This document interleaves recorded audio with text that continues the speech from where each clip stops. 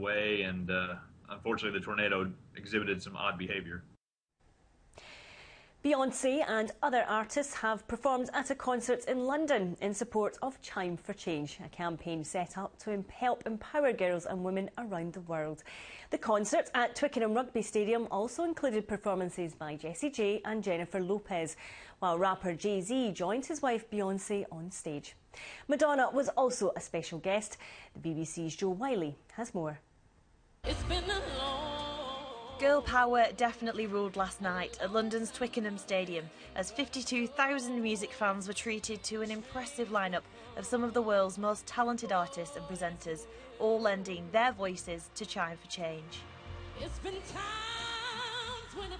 I'm part of the lineup that's going to hopefully spread a huge amount of awareness, more than it already is, because I think it will be a huge step. Nothing's ever been done like this before. The organisers of this event say billions will have tuned in to watch megastars like Beyonce behind me and Jennifer Lopez take to the stage to raise awareness and funds about issues affecting women and girls around the world. Madonna was also on hand to promote education for women in third world countries and told the BBC this was an important issue for her. I'm very passionate about educating girls. I'm very passionate about human rights, and I believe that until women all over the world can read and write, they're not going to understand what their rights are in developing countries. Most women, girls, are not encouraged to go to school past the age of 14. Instead, they're encouraged to get married, to have children, and that's their future, and I don't accept that. So that's why I'm here.